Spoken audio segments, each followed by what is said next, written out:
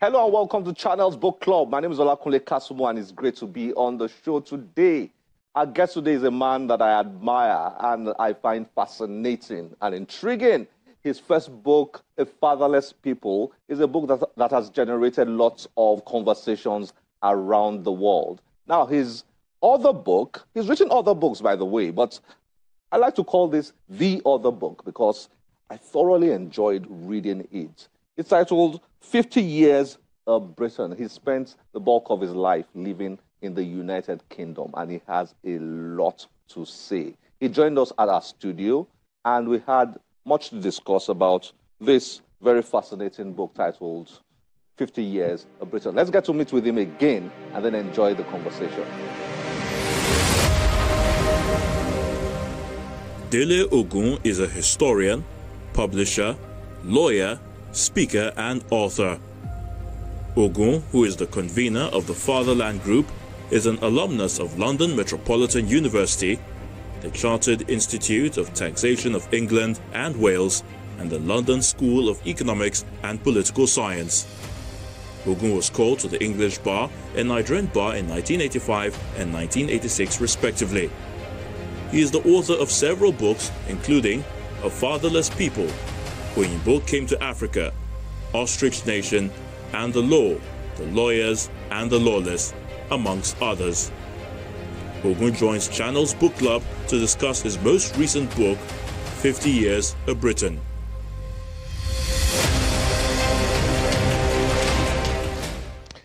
Dele Ogun, nice to have you on Channels Book Club. Thank you, Kunle. Thanks for having me back. Great to have you back. Your book, your book that got you on the show, that brought you on the show the last time, A Fatherless People, was such an explosive book. What has happened since then? A lot. I've been working on a review of A Fatherless People, the second edition. That's just to whet your audience's appetite. They've got to wait for it. It'll be a while yet, but there's so much new material that's coming through on that one. I've been reading the biographies and autobiographies of all the colonial secretaries that have been in charge of our space and in charge of our destiny. And so much to share with your audience. That's a sequel to A Fatherless People, you mean? That's a follow-up to A Fatherless People, yes.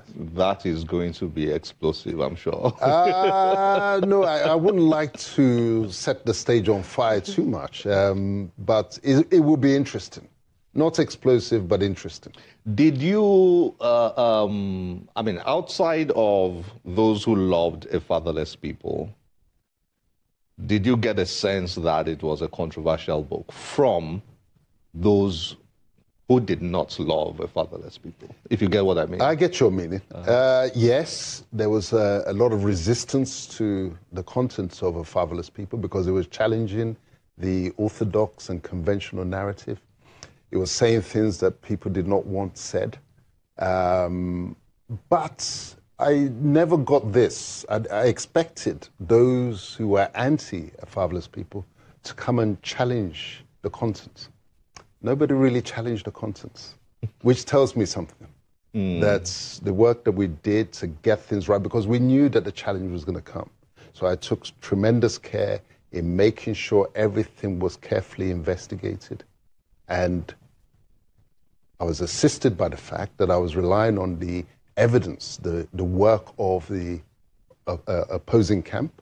It was their books, their writings, not my interviews or my conversations with past actors. So it was very difficult to challenge. And then on top of that, of course, they're dealing with a lawyer who's used to testing and interrogating evidence. So I put it out there for them to say, if I'm wrong, come out and tell me. And we didn't get that. So we must have got it right. What you said now in preparing for the sequels, very, very intriguing. You said you've read all the books, or most of the books, or many of the books, I don't know, maybe you correct me, of the past colonial secretaries. Correct. So they all had books, the Rhodes? They all had books. I mean, take, for example, Joseph Chamberlain. It had books. This guy there were 6 volumes. Six volumes of his autobiography. It's actually a biography rather than autobiography. 6 volumes, each volume running into 600 pages. Wow. So there's so much material. The one who followed him was, his name escapes me for a moment. His was 3 volumes, each of 500 pages. So you see that there's so much content out there relating to the Nigeria story. Wow. That we need to get to grips with. And that's what I've been tackling most recently. Colonial secretaries, we're talking about the British guys who were in charge of the colonies. Yes, this was basically they knew everything that had to be, everything to know. This was the Secretary of State for the colonies, just as you have the Secretary of State for Defense or the Secretary of State for Finance or whatever. This was the one who the buck stops on his desk. And on top of that, you've got a legacy knowledge that is being passed down from one Secretary of State to the other, and in succession. And so that is where the Africa project, the Africa vision, the Africa plan is fleshed out. That's the policy level, where they decide, for example, where will power go when we leave. That's what these books contain. You've read all those books? I've read them. I fear you. I fear myself. I mean, there must be so much there. There must be so much hidden in there. Well, hidden is not the right word, because the books are there. Yeah, the books are there. It's for us to do the work, to find out what is there. Take, for example, I was shocked when I found a straight admission that there were certain colonies that were never to be independent. Either for strategic reasons or resource and economic reasons. So if you think about all the colonies that they had, and there's a principle. Some are too important to us to ever be independent. Wow. And ask yourself, is it possible that we're on that list? Nigeria. Is it possible? Is it? I'm asking you. I'm asking you. I think there's a high possibility. Oh, yeah. A high possibility that we are on that list, probably for a combination of the two. Of course, the content doesn't go so far as to disclose the actual list, but is down to us to work by deduction and by inference to say how important a colony was Nigeria within the context of the imperial project. And if we are satisfied that we were very important, then it's quite possible. Indeed, I'll change that. Highly probable that we're on that list. That's serious, deep. It's deep. Okay, now, one to bring you to this book, one of the things I picked up from a fatherless people is I got to understand your position in analyzing Nigeria, in understanding the Nigerian project, the Nigerian story. You argued in that book that we need to trace our history back to the British. Yep. You practically blame the British for all our problems. I mean, basically, and that has been that has been an idea that I've had you share a couple of times. Now, reading this book, 50 Years in Britain, was it, when you were writing it, was it an attempt to further explain, to unveil what actually goes on in developed societies, the United Kingdom particularly, in the light of this theory of yours? But before you answer that question, or as you answer the question, I'd like you to just give a brief idea what this book is about for those who are listening out there, and then respond to that particular question. So well, let me do it the other way around, because, you know, the political questions are the ones that excite me. This blame concept, let's deal with this blame concept.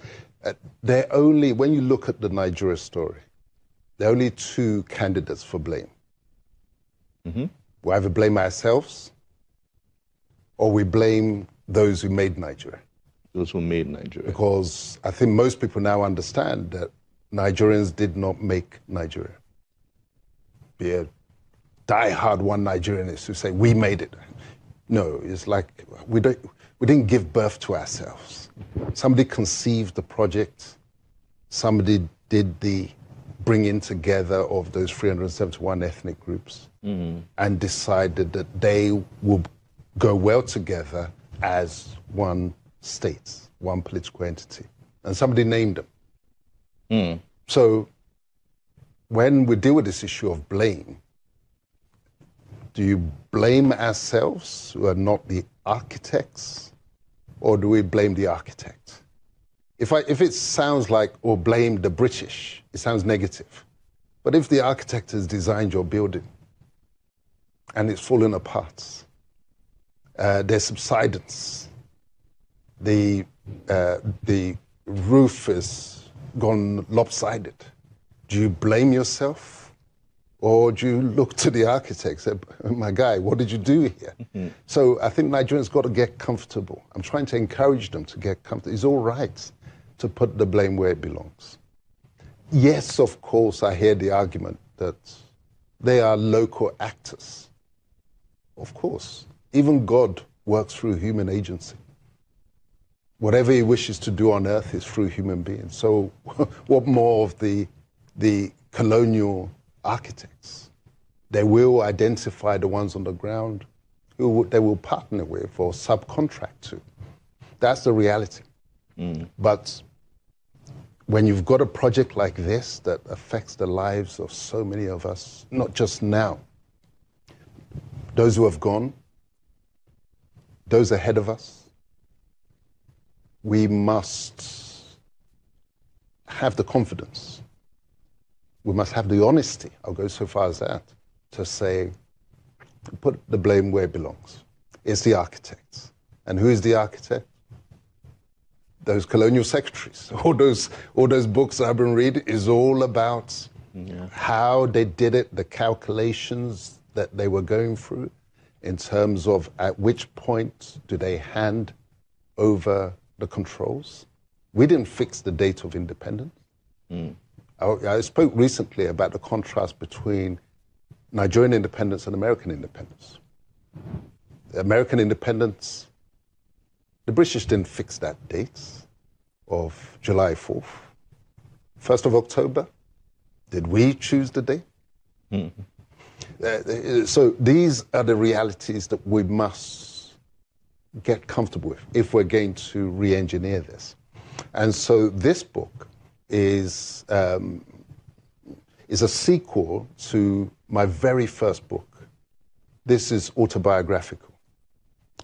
This is the climax of the story of that young boy that you guys owe a lot of money to because he was taken out of this country at the age of 7. That's you, to be clear. That's me, yeah, to be clear. He was taken out of this country at the age of 7 and sent over there to understand how things work over there, particularly at the political level, at the social political level, and to report back such that we can understand the experience that we've been through the appropriate lenses. You can't solve a problem until you understand it. And you can't understand this particular problem until you really understand the way of life of the architects, the British architects. So someone like me who has lived in Britain since the age of 7 and spent 50 years there as a Briton, living their way, thinking their way, I consider that I'm in a unique position because I have the passion for history and the training in law, because the training in law is critical to the understanding of events. Lawyers, it's our everyday habit, especially trial lawyers. We're never there when the incident happens, when a contract was formed, or when the crime was committed. Our job is to reconstruct the events on the basis of the evidence that's available to us. And bringing that together, when you can transfer those forensic skills into the reconstruction of political, historical events, that's then what enables us our people, to understand the Nigeria story properly. And so this book, 50 Years of Britain, is a report back to my fellow Nigerians.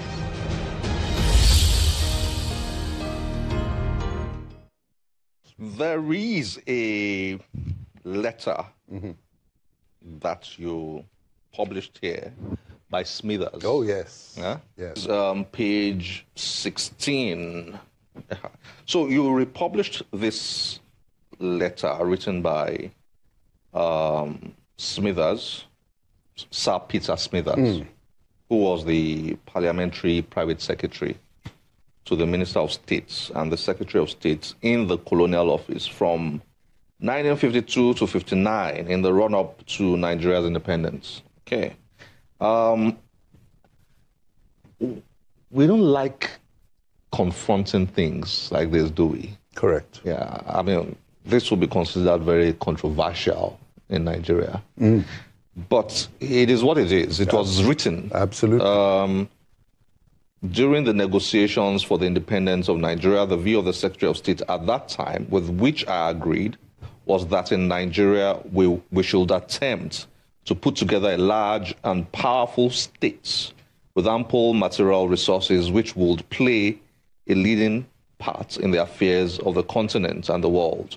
This was attractive, but it involved forcing several different ethnic and cultural groups into a single political structure. Forcing. Yes. And those are their own words. And this is the parliamentary private secretary to the Minister of State in the Colonial Office. Specifically, it was Oliver Littleton and Alan Lennox Boyd that he was private secretary to. The negotiations were complex and very difficult. The chief problem, as I remember relating significantly, to the control of the police and the military. In the retrospect of 40 years, it is clear that this was a grave mistake, which has cost many lives and will probably continue to do so. It would have been better to establish several smaller states in a free trade area. Who could argue with that in the light of what we have all experienced and with what we have seen? This is the architects, one of the architects, without compulsion, without pressure, writing that letter in his own words and admitting that it was a grave mistake. And this was dated 15 July 1998. Yeah.